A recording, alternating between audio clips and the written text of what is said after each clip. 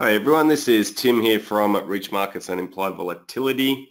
So we'll just start the day with a quick update on a few things in the market. So first of all, quite interestingly, the Australian dollar has been dipping quite low. The ABS has announced that retail spending fell by an unexpected 0.1% in July, and it did later rebound from that level. And it's currently buying, as of 5 p.m. yesterday, 67.24 US cents. And with regards to the market this morning, so the market has opened a bit lower, and just pulling it up here. And while you're doing that, Ivan, I'm dialing in, just reminding you that any advice contained within this presentation is general advice only, does not consider your objectives, financial situations, and needs. Apologies to Tim and the guys for not being able to make it today. I also can't see the screen, so we'll see how we go. But while Tim's bringing up that chart, maybe I'll just talk a little bit about the market before we sort of move into other territory. Obviously, yep, as you mentioned, market's down a little bit lower today. This will now be the third down day in a row. Not that in itself is important, but it is important that the market isn't going anywhere. So obviously the level that we're looking at is a 50-day moving average. As we looked at last week and the week before, we still can't get above it. So the big thing is really that a lot of traders are looking at is some of this data going to start dragging the market lower now? If it's not going to continue, if it fails to have momentum anywhere above really the level that we're probably looking at the moment is 6,600 with a little bit of a clip above. It's failed there now a couple of times, twice in particular, especially when it closed right on the high there at the end of August. Last night was the first trading session in US. They had a holiday on the Monday, so it'll be very important to see how it will rebound the next day. The markets last night weren't really moving a whole heap. A lot of the losses were priced in on the Monday, which we really should have priced in, but we ended up losing about 30 points today, right about the open, and it really hasn't moved much from there. So a couple of key things to watch. As I said, the 50-day moving average is 6,600 level is crucial, and on the downside, it's just sort of really the levels that we're going to be looking at in the very near term to see if we can take out some of those lows below 6,400. Really, in particular, a strong close below 6,400 with a bit of volume would probably indicate that we're in for another lower leg, and really the next level would be the 200-day moving average, if not lower. So we'll see what happens when we get there. A couple of things today which are quite interesting. Well, actually, probably there's two standouts. If you go into the strategy builder, into the stock screener, two stocks that are actually holding up today is Fortescue is doing quite well. Newcrest is approaching 52-week highs, which is quite interesting. And Oil Search is a big one. It popped up a fair bit today, despite going ex-dividend. So a couple of good news has made it sort of hold 52-week low or thereabouts. Otherwise, a pretty red day. So a couple of things to watch out for there. Tim, what have you got to add? Yeah, looking at the IB ranks here, we've got Newcrest Mining at the right at the top with an IB rank of 91. It's been an interesting run with the price of gold being quite high. And it's interesting to see the volatility come into Newcrest Mining and Regis Resources as well. We've also got Harvey Norman, Worley Parsons, and CIMIC Group still with high volatility as well. High volatility is a good option if we expect the market to straighten out, to get an extra bit of premium when selling the closer legs on the iron condors. The interesting thing, you said Newcrest is obviously something that I mentioned as well. So it's now at the highest level. Volatility is at the highest level it's been since the middle of 2017, and obviously it's had a big move up earlier this year, and it's been a non-stop move higher, and it's sort of now starting to maybe it had a bit of a fork in the road, and then it continued, and it's now again close to 52-week highs despite the underlying market being relatively weak. So it's definitely one to watch, and a little long.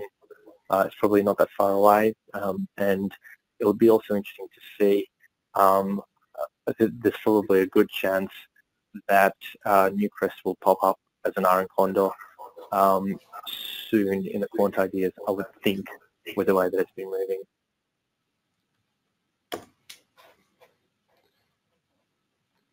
Just pulling it up on the screen here now.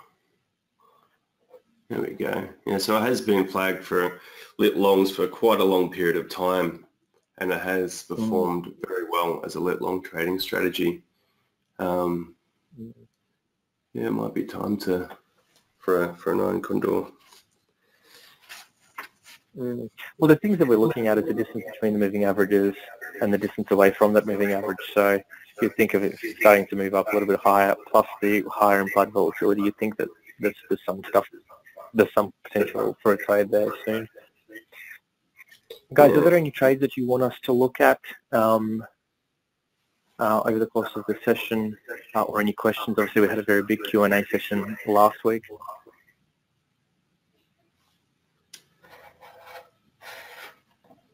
And Tim, you're going to have to read them out if you do see them, because they don't have access to it. Yeah, sure. So we've got one question here. Is CTX still an iron condor? Is CTX still an iron condor? No, it's not been coming up as an iron condor. The next question is, what are you in from, and where are your legs? Yeah, so we've got was on the 9th of the 8th, would have been the last time that we entered into CTX as an iron condor. I think it did pop up after that. Yeah, it may have popped up since then. Actually, yeah, it might have popped up since then. They get the first one from the current rate of expiries. Just 1 sec. Yeah, there's around one end of August. There was one.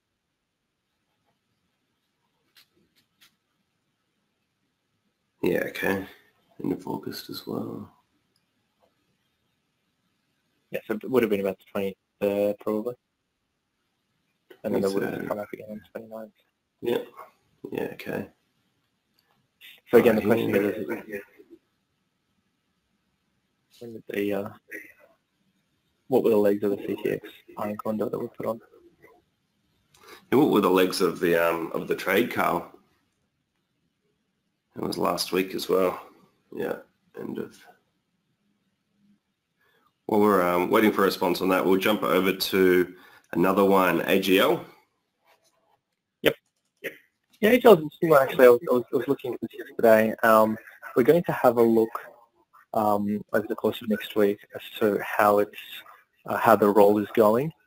It's a little bit early to make a decision now. It's done actually okay since we've rolled. I can't say it's done spectacularly, but it is up a little bit. What we're going to be watching for is to see how far away we are from really that 1950. If we can get to around about 1950 by, I would think, middle of next week, we'll continue running that a little bit longer.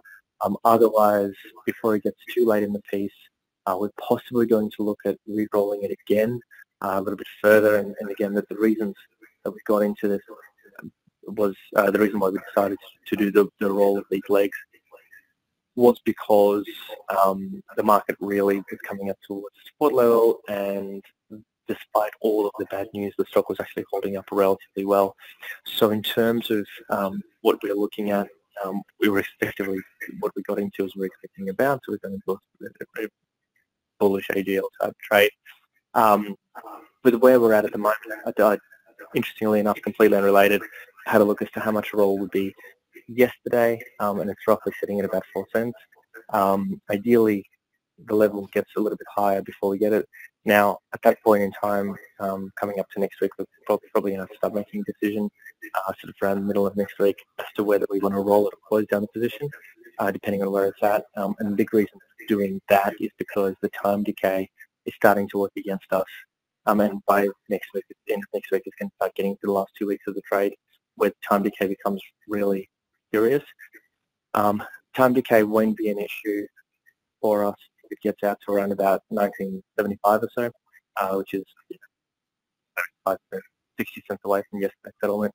So it's a trade that we're monitoring closely. So you're cutting out a bit there, Ivan? So it's a trade that we are monitoring closely at the moment.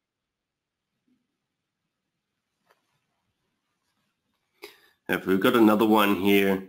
We'll go back to CTX. So we've got a bought put at 22, sold put at 23, sold call at 25, bought call at 26. Fair enough. Sorry, and what's the question related to that? Is it still a good trade, or? Is it still a 9 condor? Look, it's not popping up anymore. Is it still within the range? Yes. Obviously, the stock is at 24 and hasn't done anything since, I believe, it was the 29th. Is when that iron condor got published. However, since then the implied volatility's come off, so you're not going to get as much for it. So the risk reward starts getting skewed. So it may pop up again in the next couple of days or so if it doesn't really do anything as it's doing at the moment. But again, we'll just have to wait and see. Yeah. Okay. And we've also got a question here for BHP. Any trades given it goes ex-dividend tomorrow, and what is the iron ore price doing? Just got a chart here of the iron ore price at the moment, sitting around the $90 mark. And I'll pull up the chart for BHP now.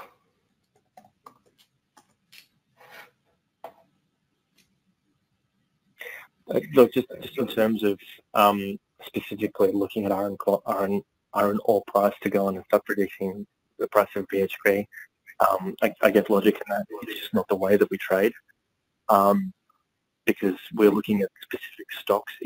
In my view, if you want to get access to a commodity, the best way to do it is through the commodities market. So iron ore is difficult to get access to, very difficult to get access to, because effectively you've got to trade forward with no intention of settling them. But if, for example, if you're looking at gold, it's very little value in trading gold through, say, a gold miner, because there's so many other fundamental factors that go into the price of that underlying stock, profit and loss, fundamentals, all that kind of stuff. Whereas if you literally just want to get exposure to gold, the easiest way to do it is to go and buy some gold. The same thing with BHP. Although there is correlation between, and BHP is, by the way, the best example to get access to, if you're picking a stock to get access to iron ore. But if you are looking at, let's say, BHP, you really should be looking at BHP as a company. Sure, it's going to have exposure to the iron ore market, but the correlation isn't as close as you think, mostly because every big company hedges out their exposure to iron ore and currency and any other things that they dig out of the ground. So that's probably an answer for that. In terms of, is there anything at BHP at the moment that we're looking at? No, it's not below the 52-week low. So we're not going to be looking at like longs or lead shorts, in particular the shorts. And it's not meeting the rules for an iron condor because volatility is pretty low. And we've got another question here. With an iron condor, is the aim to have it trading within the range of the sold legs? And if it isn't, roll it. Is the aim to have it between the sold legs? Yes, because that's going to be the maximum profit of the trade. In terms of if it's not going to roll it, depends on the situation. So if you do decide to roll the part that is in the money, you're effectively putting yourself into a position that becomes different. So we were speaking about this last week. So let's say that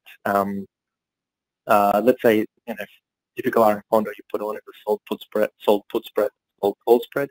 So let's say the market falls and your put spread is now in the money. You effectively, like AGL would be a good example. So the stock went against us, and what we decided to do is to roll the put spread into the next calendar month. And by doing that, what we actually effectively did, because we didn't adjust the strikes, we kept them as they were, we actually ended up effectively saying that we were taking a bullish view on AGL, no longer a neutral view. And we were saying that we expect that it's going to come back and try and retry the range, whether it be 1950 or 20. And that's something that we're making. If you're going and saying when you're rolling that your risk parameter is still neutral, then you actually would close down the put spread and then go in and put in another iron condor around the price that it's at that point in time. If you're just rolling the put spread, then you're expecting that the market's going to go up. And if you're rolling the call spread, you're expecting the market is going to go down. So it's very important that you understand the risk profile of what you're trying to achieve by rolling.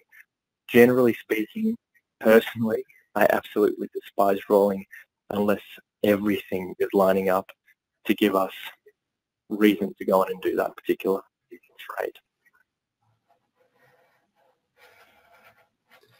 Perfect. And do we have any other questions at the moment? Or any other stocks you want us to run through?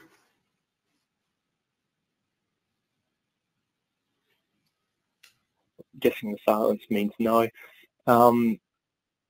Guys, obviously a fair bit going on at the moment in the market, lots of fundamentals, lots of economic global factors that are starting to really weigh down, lots of economic data that's coming in, and things that we're looking at, trade wars, Brexit, we're looking at continuation of the inverting yield curve. Last night the market accelerated its losses on the back of manufacturing index coming in and signaling contraction in the US. Australian data isn't much better, and thus the rate cut that some expected yesterday that didn't come was effectively delayed, and the messaging from the RBA was that they're open to further rate cuts later down the track once they see ultimately the tail of this kicking in and seeing how the economy responds. There are so many things going on in the market at the moment, which, interestingly enough, if you're a trader trading economics and data, you would be really struggling right now because the fundamentals are completely different to where the market's actually been for quite a while. But having said that, stick to your rules, stick to your trading systems, whether you're following ours or whether you're doing your own, and take note of when the market is breaking. I think we're about to enter an extremely exciting period in the market, whether it's going to either catch everyone off guard and just completely snap back and go higher, or it's going to go do the complete opposite, which is it's going to catch everyone who is long off guard and then sell off. So I think that we're probably either at that inversion point or about to be at, well, I guess an inflection point, I should say. We're at a pretty serious pivot point at the moment, and just be ready. You know, this is the time to put in, have a look at all the different stocks, analyze them, see the ones that you like or don't like, and then when things start moving, get on the side and see how it plays out. Got another question here. If everyone suspects a recession from the inverted yield curve, wouldn't that not be a recession cause, i.e. everyone can already see it?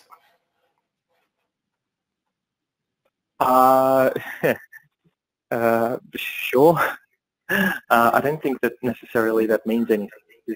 If you think about the flow of money into the stock market, ultimately what moves prices is supply and demand. Sure, everyone might be seeing a recession, but eventually negative earnings and the weaker market is going to start kicking in into the market. The question is whether the stock market ignores it, like it's continuously done so, which is why, if you look at bonds, they've completely sold off. 30-year German bonds were trading at minus 0.78 yesterday, right? It's ridiculous as to how pessimistic bonds have been about everything going on, and continuously stocks have rallied. So eventually the lack of negative correlation between bonds and stocks is going to have to break down, and I should say yields, and something is going to give. The question is cheap money going to continue fueling the rally further, or whether it's not? I don't think it's a question of whether a recession is bad for stock prices. It definitely is bad, and eventually, you get a 20% pullback just on the back of that. The question is when does it drop? So, and I think that's a question that we've all been battling for quite a while. A lot were bearish from 2009, right, which obviously didn't go very well unless you're trading bonds. So, yeah, that's probably the best answer I can give you to that. We've got another question here. Can you see any iron condor opportunities on the XJO? I wouldn't, honestly, just at the moment. And the big reason for this is it's just a little bit in a funny situation. I think that on one side, sure, I guess the wide enough iron condor, you'd think it's going to stay in that 50 to 100 day moving range, or moving day range for a while. But having said that, personally, just looking at it, there's just not enough volatility in it. There's just not enough premium in it. And also, there's a couple of factors that I'm looking at which mean that it's probably much more likely, in my mind, that the market goes lower than higher. And if it does go lower, I think the overall move is going to be much more amplified than a move higher. So if I was forced and put a gun to my head and said to put on an iron condor, I'd be pushing the put spread lower, and the call spread probably a little bit closer to where the 6600 range is, and just giving it a little bit more space on the downside. But the thing that I'm afraid of, and when I would be looking at iron condor, is if we get a sell-off of 200, 300, 400 points, and then volatility shoots up, and then people are expecting the end of the world, and that's probably the only time that I actually look at it in seriousness. Perfect. And do we have any further questions? Perfect. Well, thank you everybody. I'm planning to be in the office next week, so we can do it all in the one room to make it easier. Keep your questions coming. If you've got anything that you want to ask us, whether it be related to current markets or whether it be related to options trading, anything aside from your life, which probably don't want to comment on. But everything to do with trading or finance, ask us a question, and either ask it to Tim or put it into the blue box circle on the bottom, and we'll get to them next week. And enjoy your trading. Hopefully it goes well for you over the next week. I appreciate your time. Cheers, guys. Thank you.